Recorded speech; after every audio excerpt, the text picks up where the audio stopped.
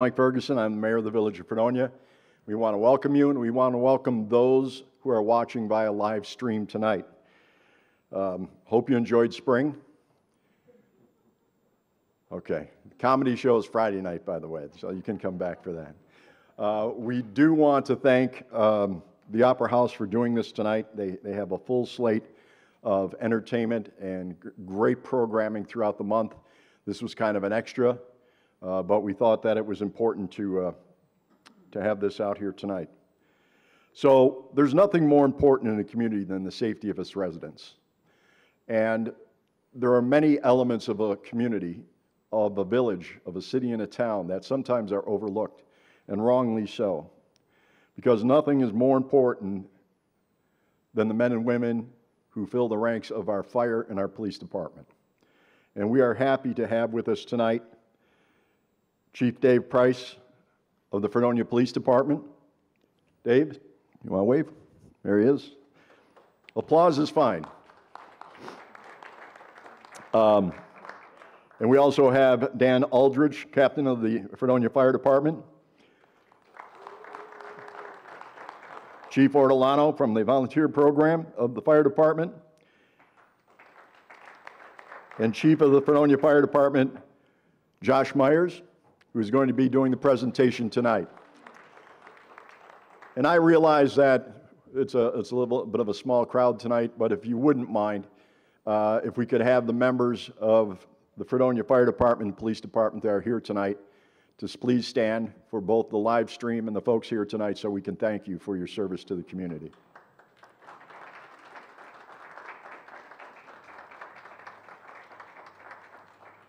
So an event we won't see again in 125 years. I don't know about you, but I'm hoping I'll be here, but I doubt that that's going to happen. So it's very, very important, and I want to thank Chief Myers and Chief Price for the time that they have put into this, and his team. They are coordinating this effort throughout the entire county, and he'll be doing the same presentation in Gowanda in just a couple of days. So it's a very exciting thing to come to our community. We hope that our businesses can also benefit from the visitors that we expect, and we just enjoy you being here this evening. So without further ado, please welcome Chief Josh Myers and Chief Dave Price of the Fredonia Fire Department and the Fredonia Police Department. Thank you.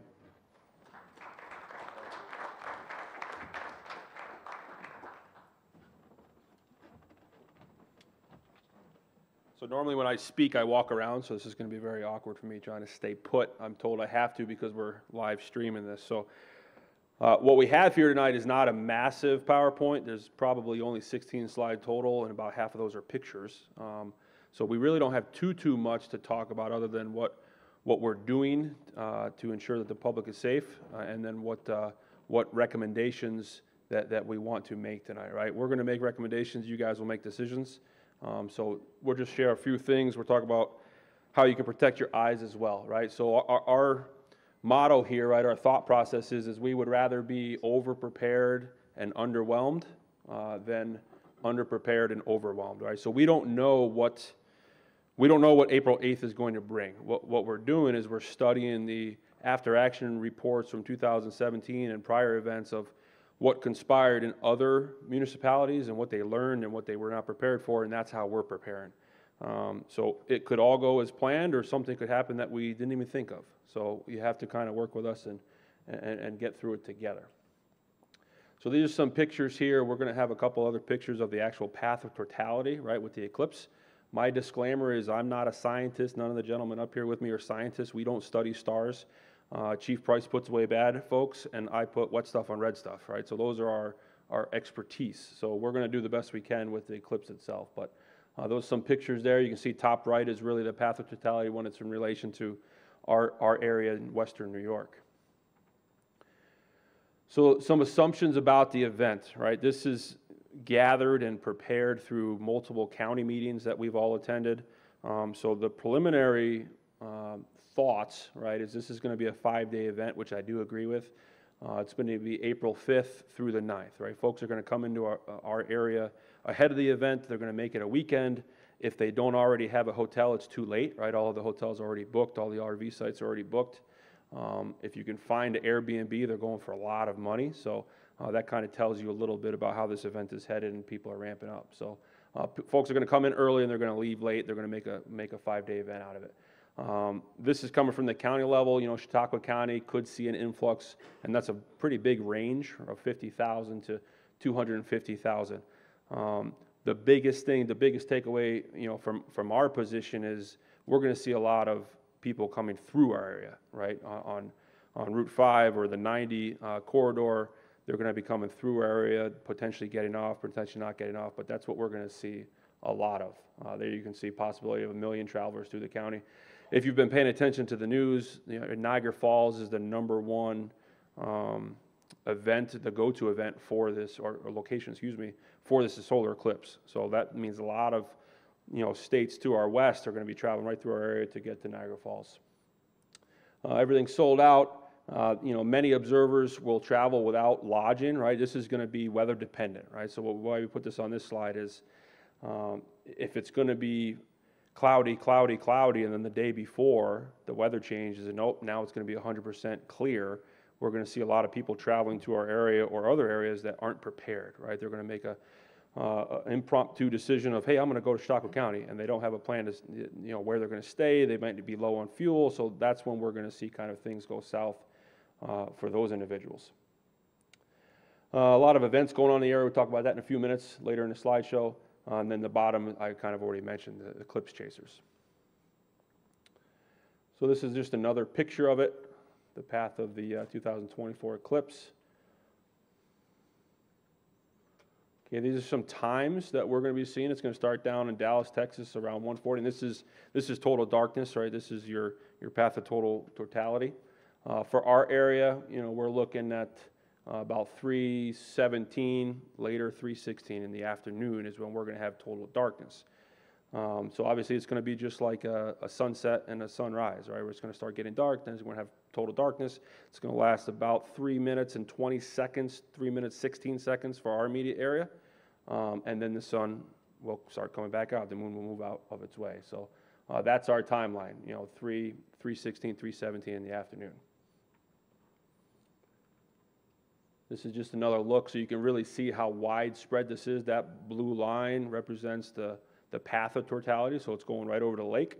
You know, we, as a fire department, we only cover a small section of the lake, but, you know, there is going to be a lot of activity on that lake if you ask me. I think we're going to see a lot of boats out there and stuff like that. So some recommendations to our residents. So our best advice is to treat this as a winter storm, right? Fuel up your cars on Thursday or Friday, get some prescriptions, get some groceries, your household items, just brace like there's a big storm coming to the area Saturday or Sunday. What we don't want is we don't want you to wait to get your prescription until Sunday or Saturday, and now we have an influx of visitors, and now you can't get your prescription, right? So take care of yourself first. Just plan like it would be a storm. Viewing options from home, right? This is my favorite. Tailgate from home, right? If you can stay home and you can have a party at your house with your family to view this, then that's our best suggestion, right? That's fewer vehicles on the road, and that's less congestion, right? That is obviously our #1 concern is congestion on the road. You know, we as emergency responders, police, fire, EMS, we need to get where we're going. So congestion on the road is a bad thing for us. You know, I attended an emergency management meeting yesterday, and this was the first time I heard it, so we threw it on here, was that there was a lot of concern and a lot of conversations about animals, right? The animals are going to be confused, right? It's now dark at 3 o'clock in the afternoon. What's going to happen? So companion animals, you know, the short story is there's really no concern with companion animals. My dog doesn't care if it's light out or if it's dark out. The wild animals, sure, they might get confused, right? Some nocturnal animals might come out when they're not supposed to, but it's only going to be dark for 3.5 minutes. So hopefully they're going to go back away. So it might sound silly, but our biggest concern is just stay away from wild animals, right? I hope we do that anyways, but that would be our largest concern with animals. Pedestrian traffic, right? Just take in mind, you know, especially during the eclipse, folks are going to be walking around. They're going to be walking around with those very dark sunglasses on, so they're not going to be able to see, you know, normal as it is. But they're probably going to be looking up at the sky, so they probably are not going to be looking for our vehicles. So just, you know, a little extra time paying attention to that. Over-communicate the need for glasses to our youth. This is important, right? They're not going to understand the severity of it. They're going to want to take them off. They potentially could break those, those disposable glasses. So that's our biggest thing. We have plenty of glasses here.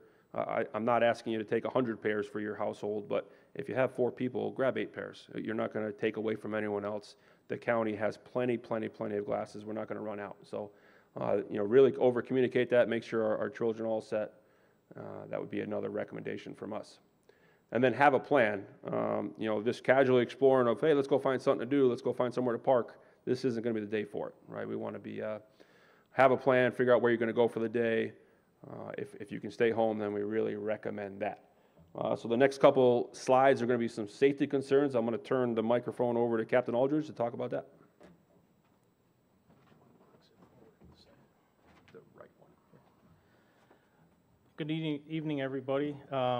Chief Myers just asked me to touch real quick on just a few safety considerations, medical considerations. I'm primarily going to focus on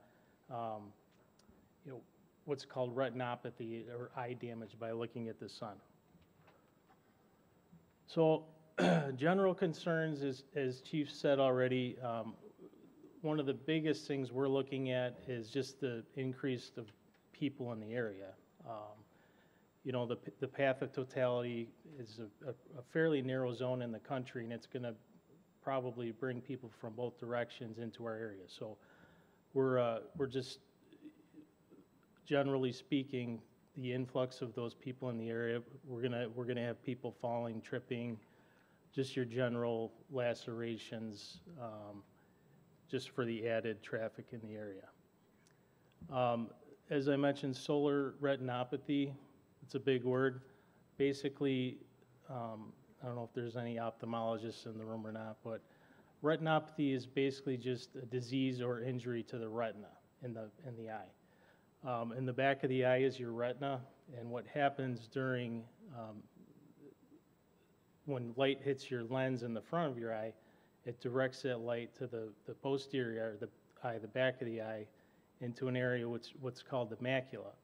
And that focus of light, think of a laser going right to the back of your eye, and that's what actually burns your retina. So a big fancy word, retinopathy, it's basically just damage to the retina from that focused, intense UV light. Common sense says, how do we prevent it? How do we avoid it? We don't look at the sun, and that's why we have the glasses to hand out to everyone. Some general populations that are at a higher risk for this retinopathy would be the very young, the very old, any diabetics, anybody with hypertension or cataracts or cataract repair in the past. So those folks especially, make sure the glasses are on, and we obviously don't want to look at the sun anytime. But people, just for a second, they think they can take just a real quick glance at the sun, and it's really, no amount of time is safe. That's why we're stressing the use of the glasses. During totality, that is when the sun is completely occluded, that is when you can take those glasses off and observe the eclipse. But as soon as you see any type of light coming back is when you want to put the glasses back on.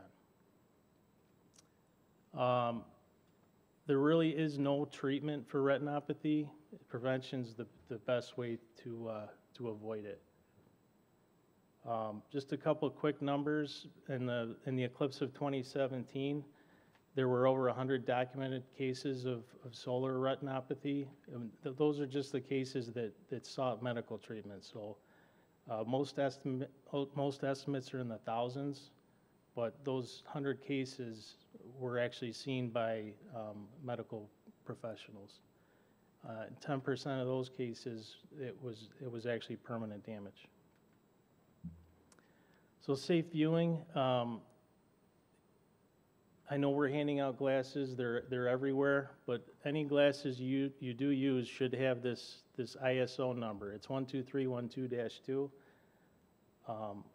Ours are meet that requirement, but if, you know, if you get any off-brand or your kids or family come home with a pair, just make sure you're double checking that it has this ISO number. These glasses are actually thousands of times darker than your traditional sunglasses. So if you think you're going to get away with wearing sunglasses or 2 pairs of glasses, it's not going to work.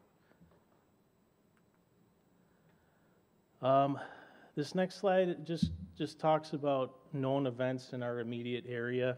The county's been great. The Visitors Bureau adds these sites to their website on a daily basis, and you can check out all these locations on their website, Tour Chautauqua. SUNY Fredonia is having an event from 9 a.m. to 8:30 p.m. And as these events come in, the county is adding them. And I'm going to turn it back over to Chief Myers.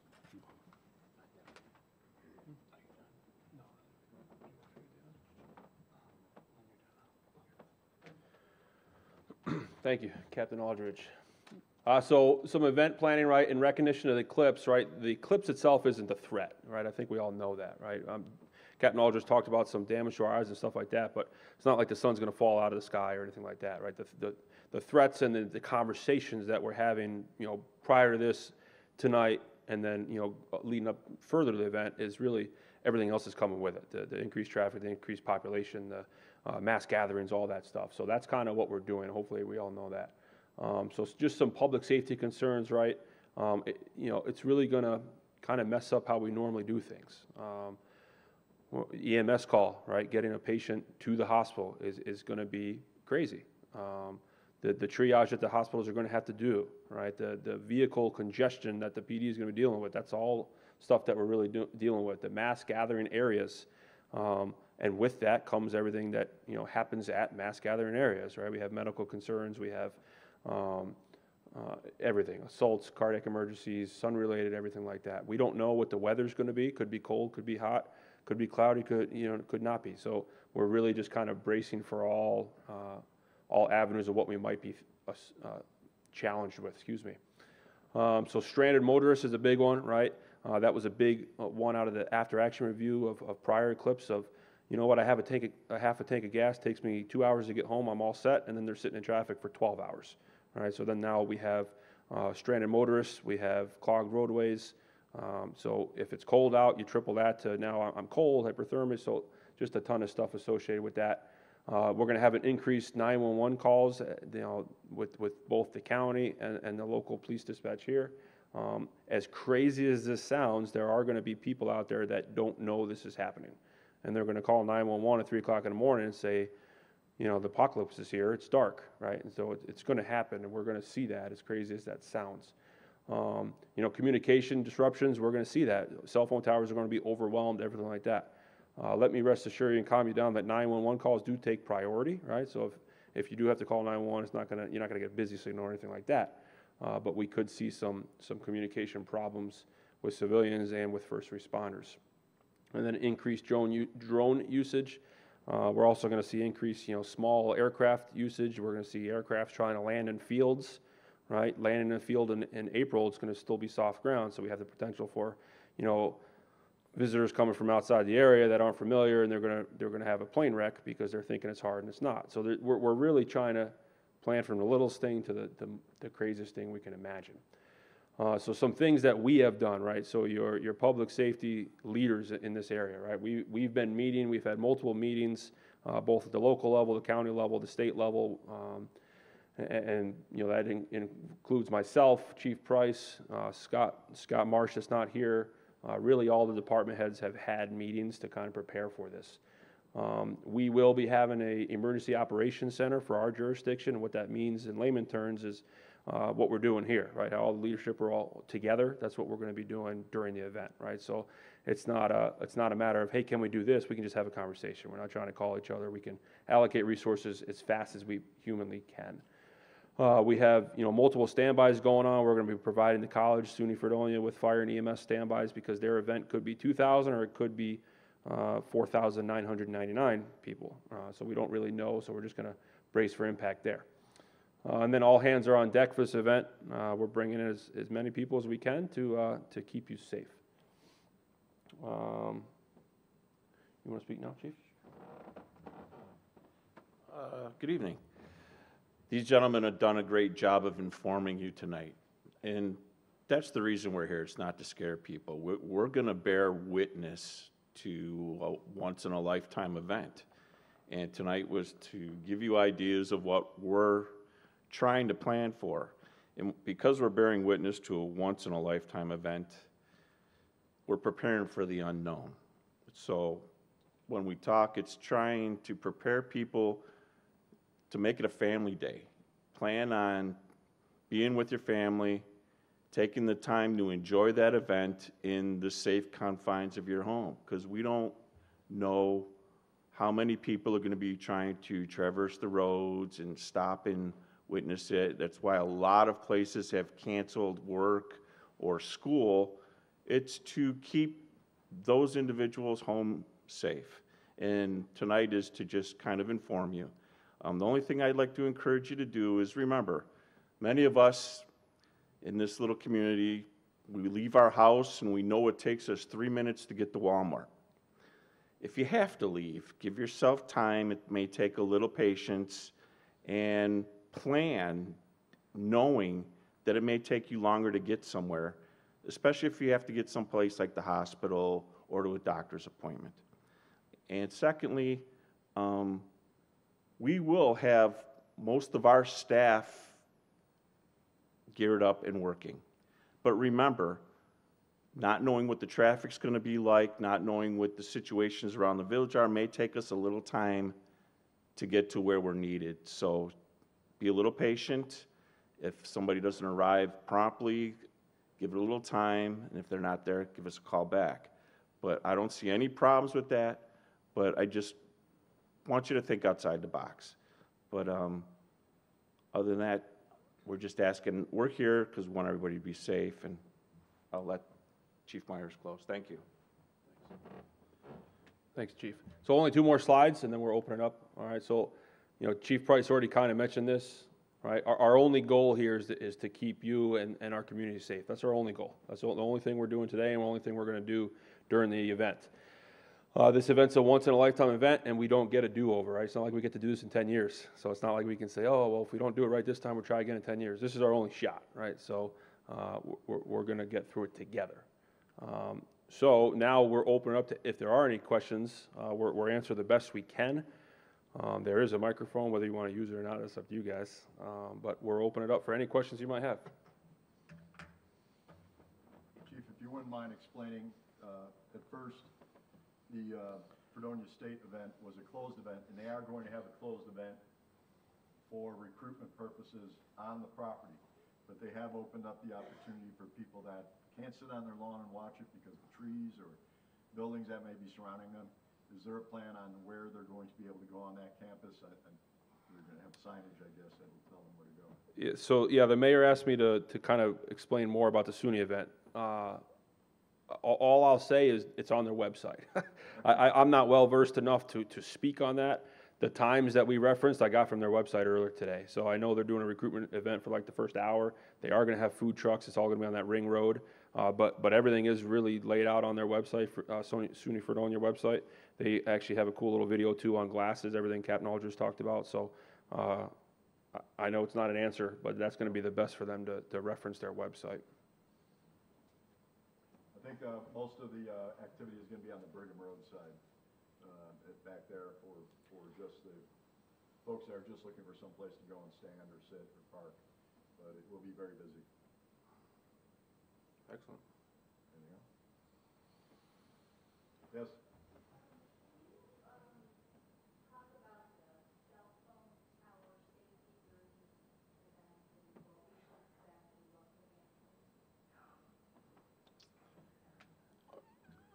As far as them being overloaded or the security of them? Okay, so yeah, I'm just going to repeat the question for those streams. The question was asked about the cell phone towers and to explain a little more about that. So again, I'll give my disclosure, I don't work for the cell phone company, so I'll kind of regurgitate what I'm hearing is, it's kind of like when you go to a Bills game, right? You go to a Bills game and you can't send a text, you can't receive a phone call, depends on what cell service you have, but that is a very real concern for the providers, right? of the cell phone towers being overwhelmed. So you might try to make a phone call and you're not going to be able to dial out. You might send a text message just going to say sending. It's not going to get out.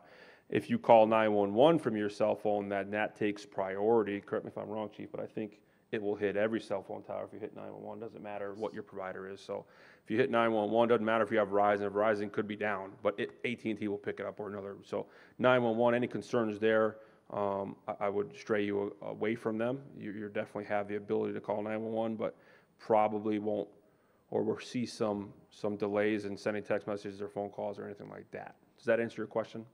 Thank you. Yes. I thought the presentation was excellent. Are you going to be doing this at the college for the students? So thank you on the presentation, very nice words. They are doing their own. I know they've done it multiple times. They have an emergency manager over there named Chuck Holder and some other professors that are really subject matter experts with stars and skies. I know they've had their own as far as the staff and the students.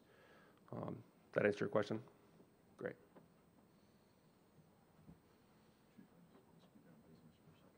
Yeah, absolutely.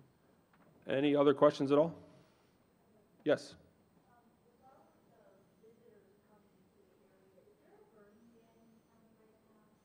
There's a burning ban in effect right now, yes. So the question was, is there a burning ban with all the visitors coming in? The short answer is yes. There's a burning ban every year this time of year. That will just be broadcasted through social media, press releases with the paper and radio station to try to educate any visitors to our area. That was not on the slide, but that is a concern as well, right? Any campfires, any barbecues, stuff like that, in fields, depending on the weather, could be a dry field. So yes, those are things that we are tracking. That's a great question. But yes, if we could remind everyone, there is a burn ban in effect.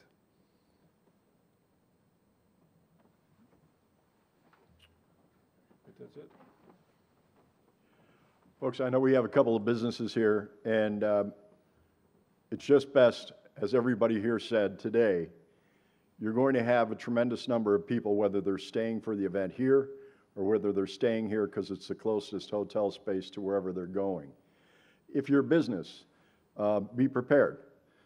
Be open when we're supposed to be open, and feel free to close when you're supposed to close. But there's an opportunity for you to capitalize on this. And it's an opportunity that only comes along once in a lifetime. So I know there are some downtown restaurants and things that are planning some special events. If you have a way that you want to promote your business, please do so. Get us your information too at the village level so that we can help get that word out about who may have something special going on.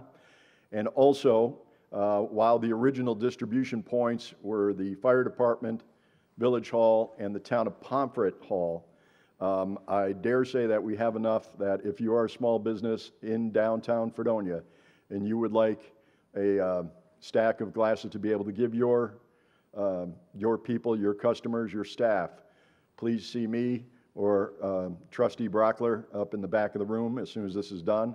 Or if you can't do it tonight, feel free to give us a call. We'll be happy to drop some off at your business. So good luck to you, because we hope that this is a big weekend for you. And keep in mind that, as all these gentlemen say, it could be anywhere from 2 days to 5 days people will be in our community. So hopefully we get a chance to draw them into the downtown core and safely, and enjoy your business and enjoy the great hospitality that only the Village of Fredonia provides. So did you have anything else, gentlemen? No, that's it. No? We want to thank our police department, our fire department, and also Fredonia State University for allowing us to be there as well. As they said, stay home, be safe if you can, enjoy your family time. God bless, and thank you for being here tonight. And we want to thank Cable Access for streaming this today as well. Thank you, ladies and gentlemen. Enjoy.